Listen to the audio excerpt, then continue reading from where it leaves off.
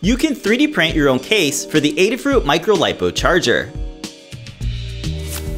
This features 5V input for charging single lithium-ion or lithium polymer batteries, and it ships with a free JST cable. The new V2 features a built-in slide switch so you can easily switch between the two charging rates.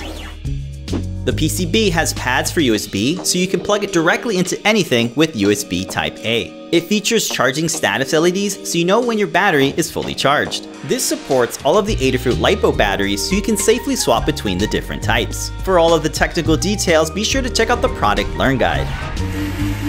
3D print the two halves in your favorite filament. You can use a translucent PLA to make it look like those clear enclosures from the 90s.